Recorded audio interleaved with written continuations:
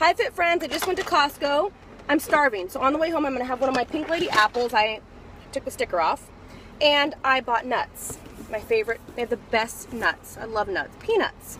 So I'm not going to grab a big handful. I'm just going to be very conservative with my nut eating because people tend to overdo the nuts. They tend to eat a lot of nuts and it's not the right portion. Like this big of nuts.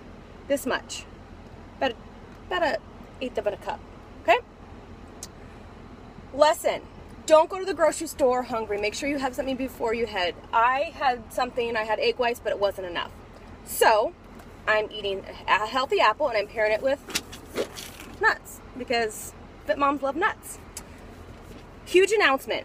We're launching our ebook, the 10-day flat belly plan, in 2-3 days. Not even that.